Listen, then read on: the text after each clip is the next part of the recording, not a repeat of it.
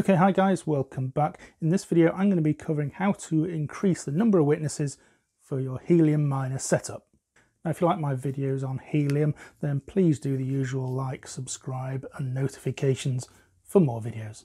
Now when we're talking about improving the witnesses, I'm sure you know there's a number of upgrades that you can do to your setup to improve the number of witnesses. In this video I'm going to cover a small amount of technical detail as to how the low-RAR WAN works for Helium.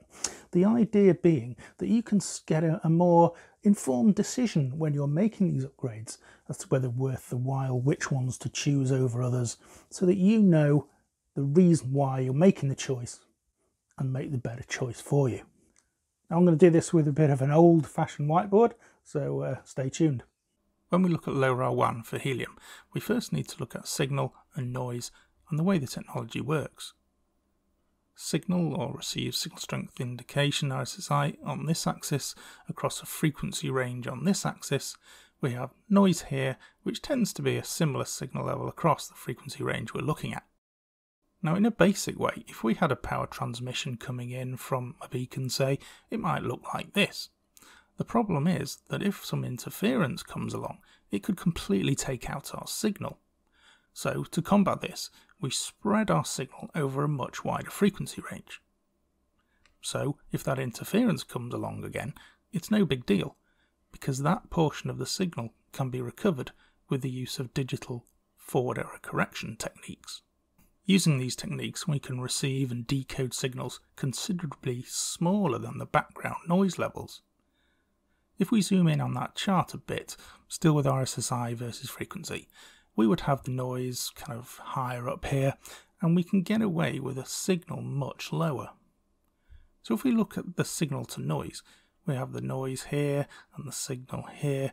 We can see the signal is much lower than the noise, hence a negative signal to noise ratio.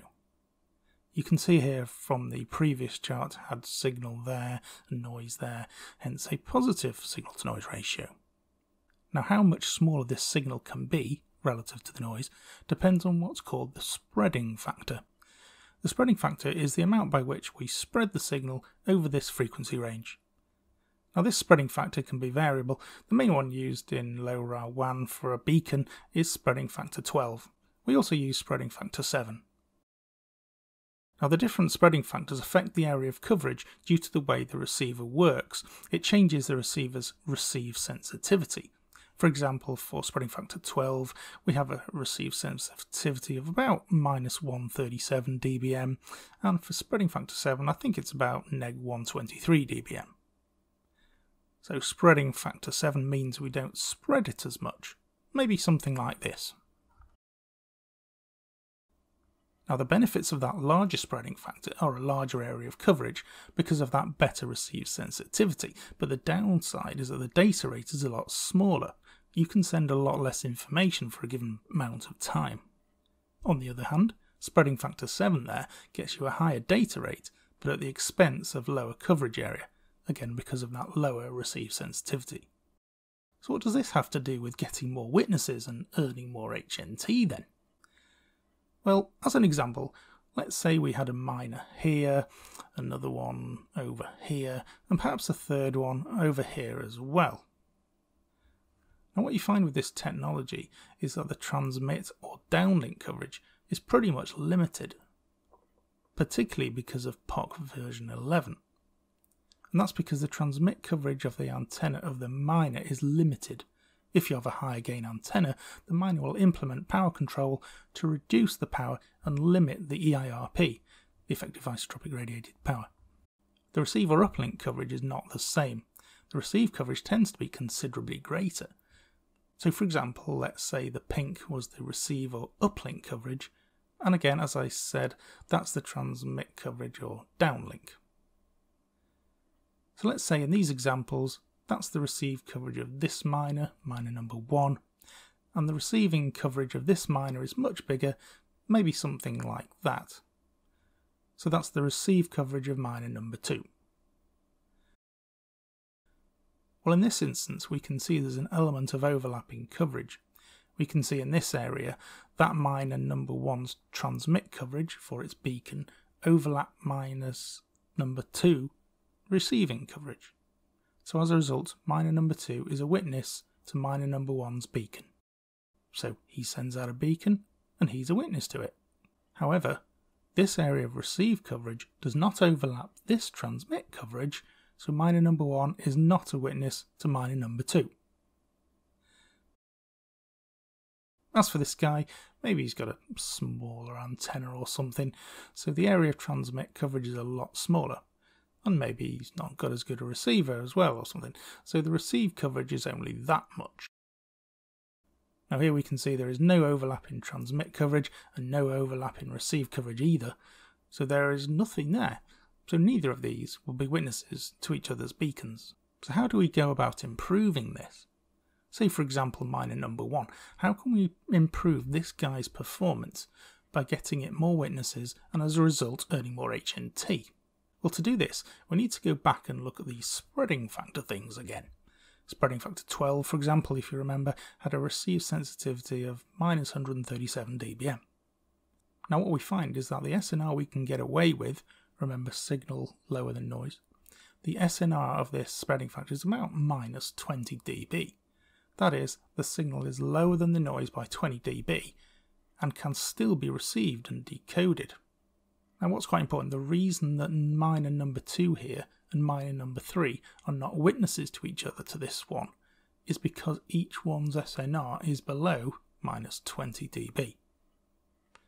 So if for example miner number 1 wants to be a witness to miner number 2's beacon, then what we're actually wanting to do is increase the area of this guy's receive coverage such that now there is an overlap. That is, miner number 2's beacon is overlapped by miner number 1's receive coverage.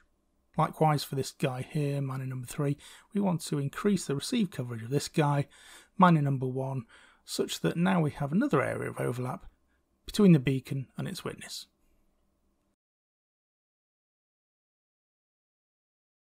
So then we have this guy, miner number 1, is now a witness to both miner number 2's beacon and miner number 3's beacon.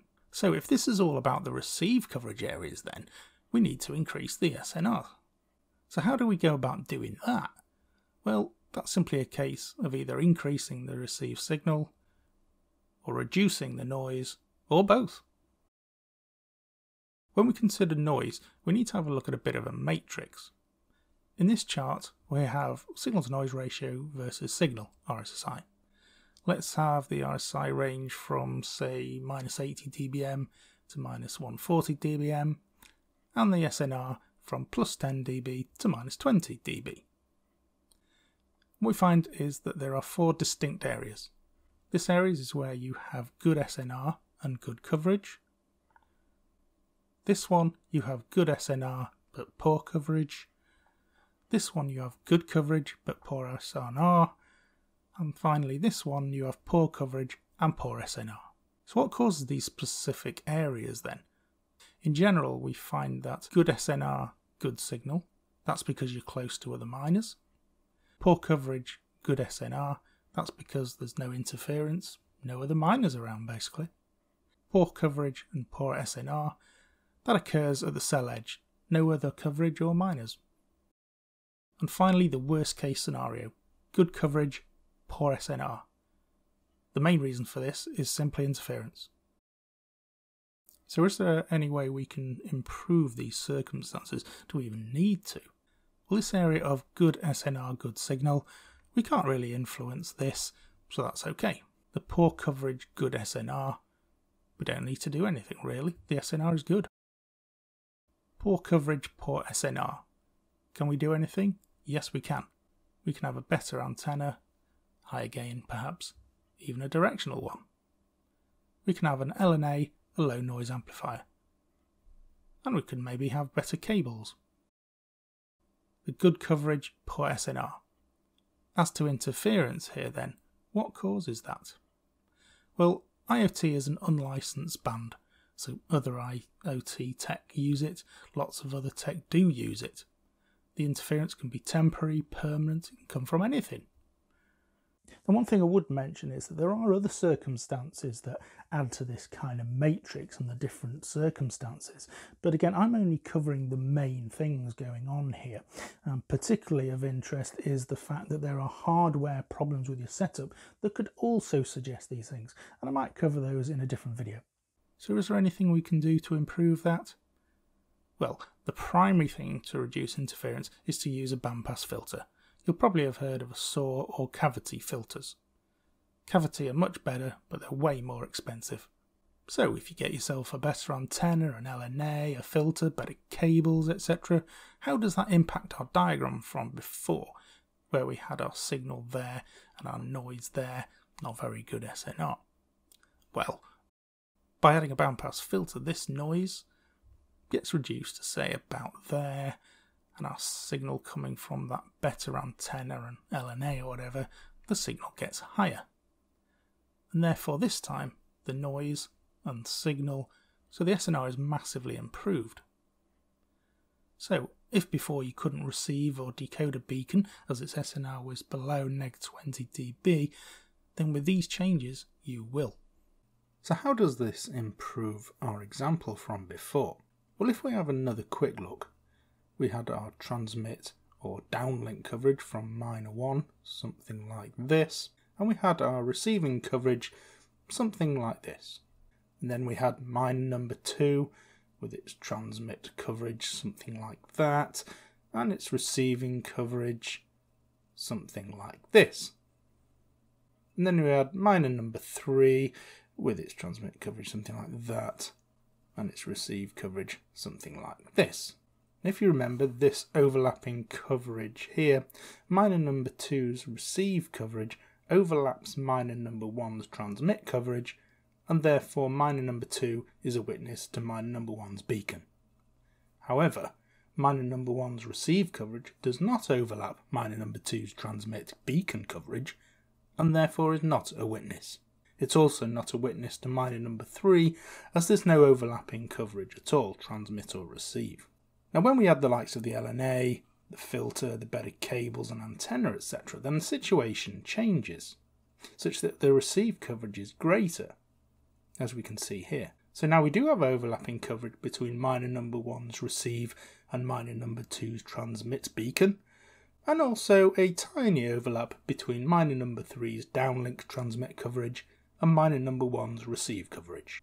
And so now -1 is a witness to -3's beacon, and it's also a witness to -2's beacon. And so, as a result of all this, we now have 2 more witnesses. That's how we earn more HNT.